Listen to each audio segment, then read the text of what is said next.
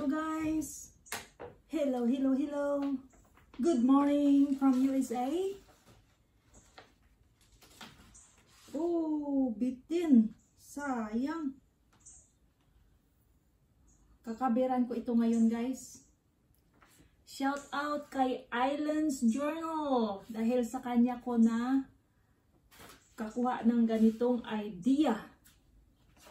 Shout out to you sis. Naku, bitin talaga.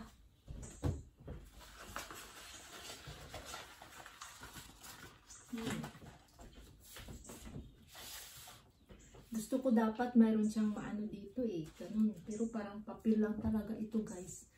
Napakanipis, madaling masira. Pero, try ko lang. So, wala mang dito lang siya. Sayang eh. Kung hindi ko anuhin dito. Lagyan ko kaya muna ng packing tape. Para hanggang dito siya. Tapos dito, packing tape na lang. Ano kaya? No? Tapos itong size niya, hindi ko na ito puputulan. Ganyan lang siya.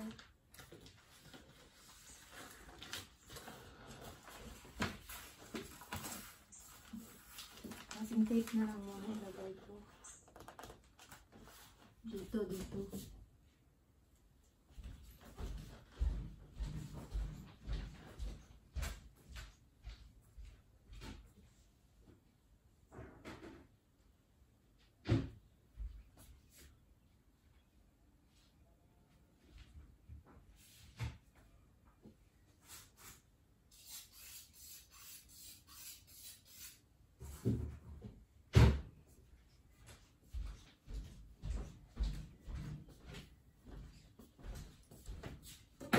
Guys, pag nag-cutting kayo ng packing tape or basta tape, huwag kayong gumamit ng scissor. Kailangan knife talaga.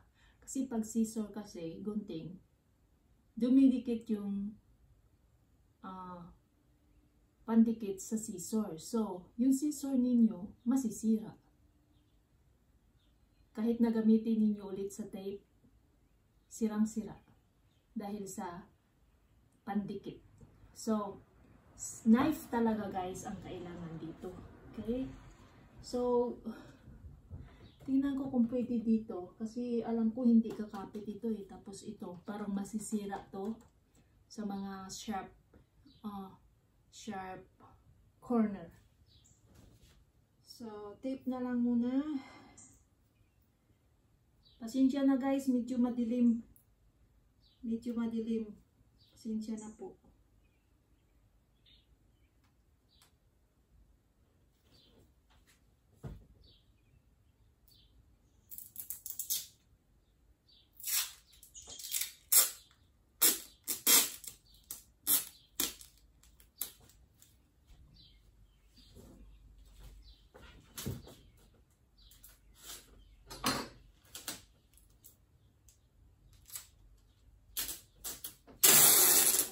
Siyempre guys, yung knife ninyo dapat sharp. Ako pagdating sa knife guys, hindi mo ako mapagamit ng hindi matalas. Kailangan matalas talaga yan siya kahit na paghihira. Hindi pwedeng hindi matalas ang aking ginagamit na knife.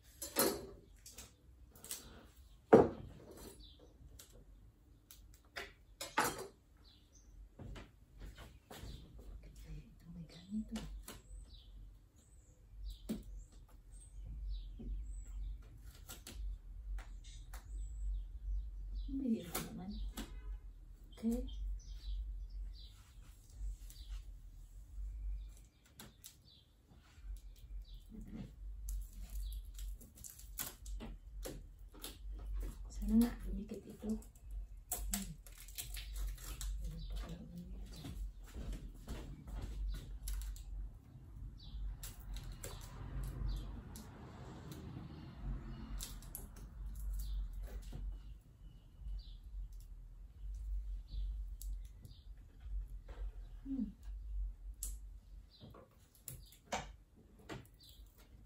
Mukhang swak na swak.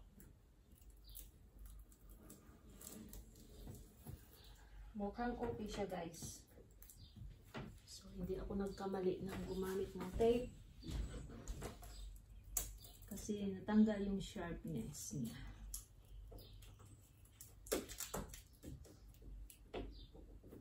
So okay.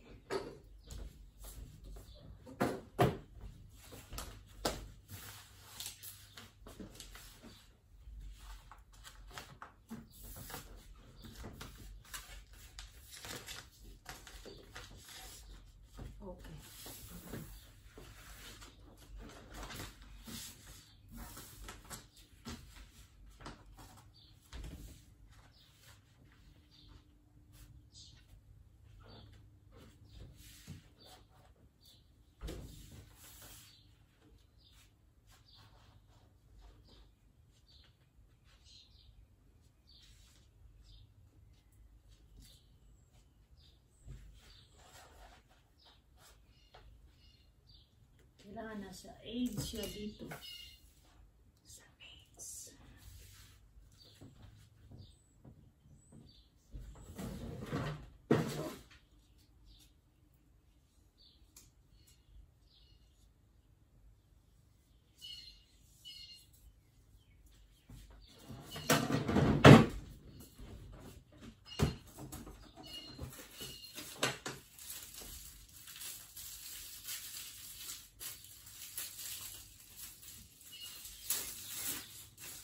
Kailangan kasi guys, plastic ang gamitin.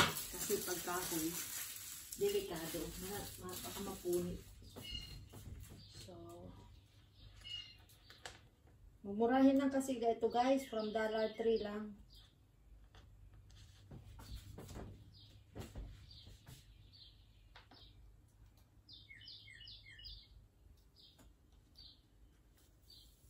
Kapil lang talaga siya. Oh.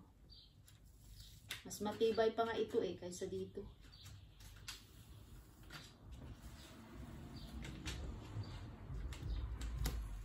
Pero madikit siya guys ha, madikit siya.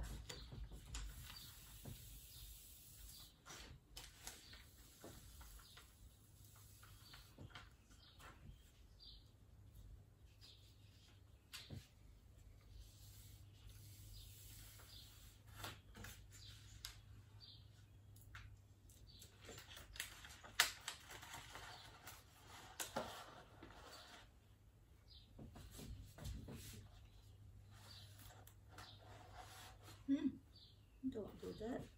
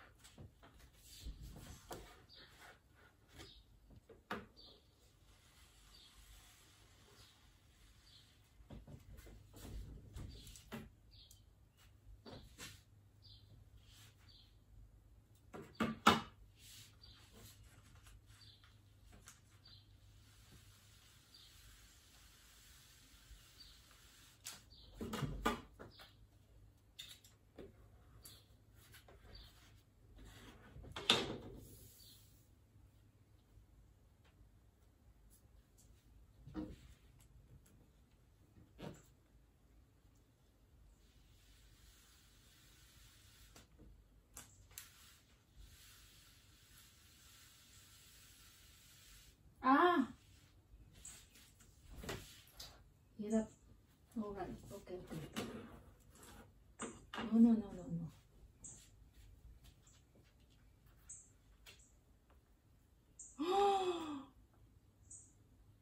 Sobrang dikit.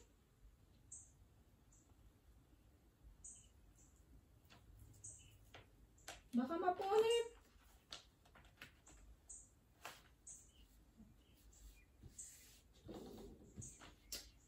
Guys, once na nadikit na, huwag mo nang tanggalin. Kaya kailangan ang pagdiin mo perfect.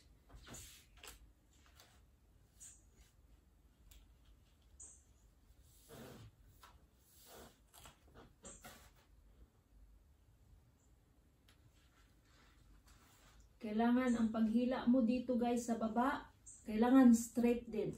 Otherwise, magtabingi siya pag hindi straight yung sa baba guys. Tapos, dahan-dahan, mayroong pasunod na ginatawag ba? Hinay-hinay lang. Sa lahat na bagay guys, napakahalaga yung hinay-hinay lang.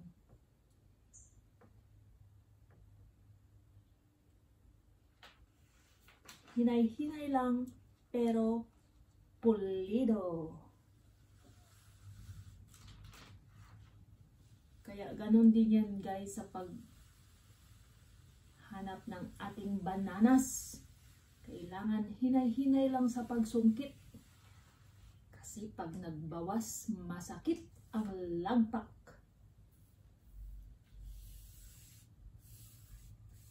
Bakit kaya itong mayroong dito?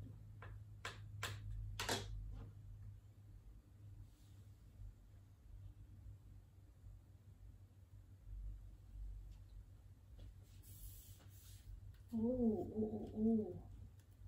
Hindi pwedeng lalampas yun dyan.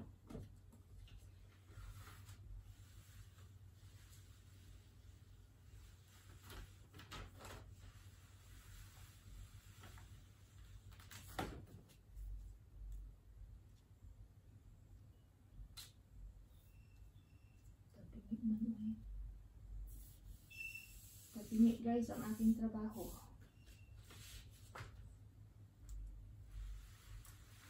Kahit gaano na ka-straight ang paggawa ko, tumabingi pa rin talaga. Ha? Now what?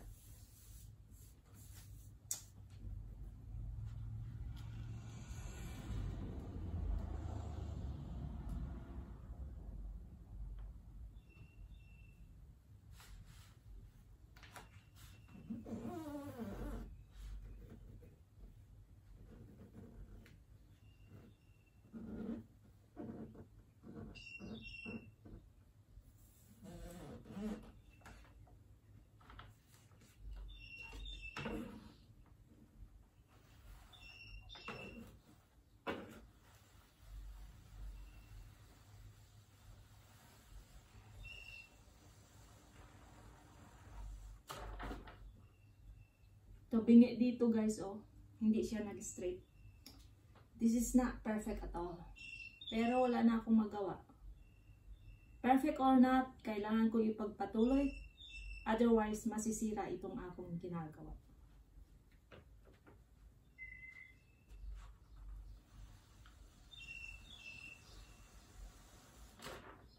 Bakit kasi? Kahit ano pang ano ko dito, oh. Hinahawakan ko kaya to kanina.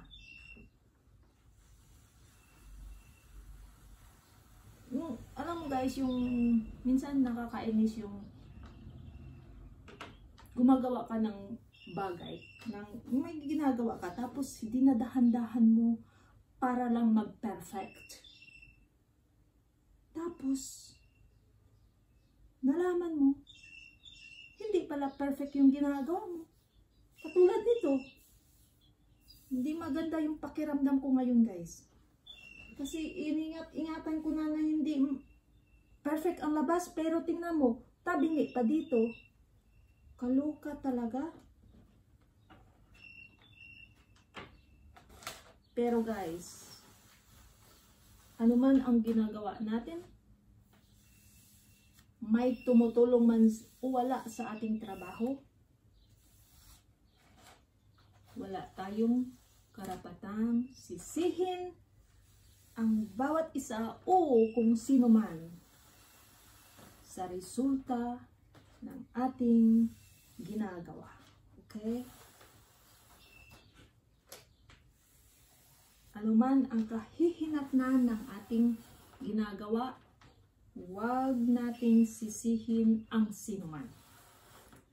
higit sa lahat, huwag nating sisihin ang ating sarili. Okay? Magkamali man tayo, natural lang yan. Pero alalahanin natin, huwag nating sisihin ang ating sarili sa ating pagkakamali. Ang mahalaga guys, kailangan may natutunan tayo sa ating pagkakamali. Higit sa lahat po, huwag nating hayaan ang sinuman na sisihin nila sa atin ang anumang bagay. Kahit na tayo ay may kagagawan niyan. Huwag nating bigyan ng karapatan ang sinuman na tayo ay kanilang sisihin. Kasi pag binigyan natin ng karapatan sila o ng sinuman na sisihin, na isisi nila sa atin ang anumang dapat nila isisi, tandaan nyo, uulit-ulitin nila yan. Kaya, mali man natin o hindi, walang sinuman ang may karapatan na sisihin ang sinuman. Okay?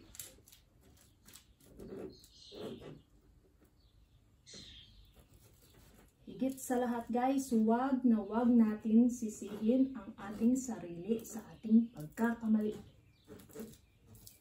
Hindi tayo perfecto guys. Pag sinisi natin ang ating sarili, anong tulong ang ating makukuha? Natural lang yung pagkakamali guys, pero pag sinisi natin ang ating sarili, dagdag sakit sa dughan.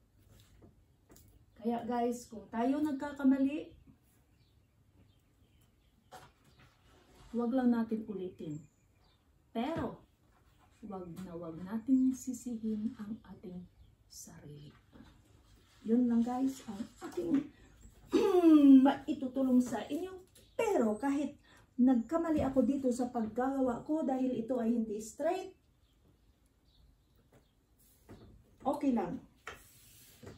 Perfect naman siya sa taas, walang bubbles, kaya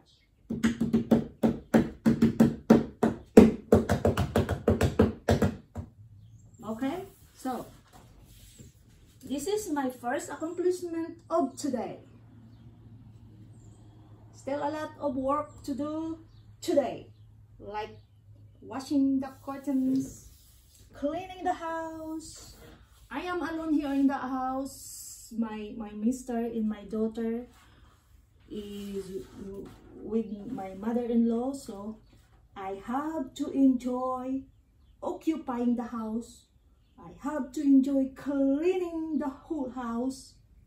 Before they come back, the house must be clean. Thank you guys for watching, and I almost done with my project here. I am looking for the knife. Oh no, scissor. I have to cut this one. Maybe not. Never mind. Don't have to. Just like that. Oh, it's good. You don't need to cut it. Make sure it's possible. Like that.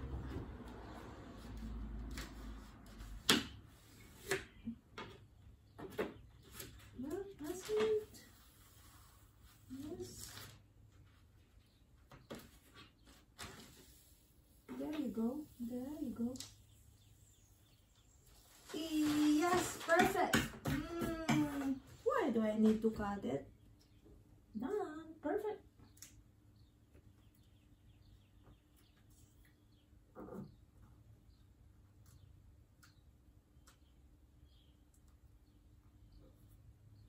Okay guys. Diba?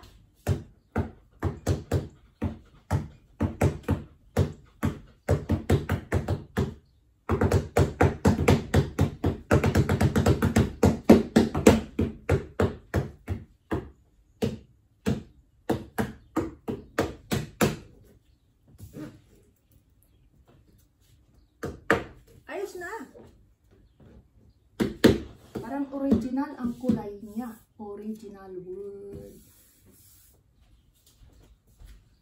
Okay guys, thank you for watching. Bye bye.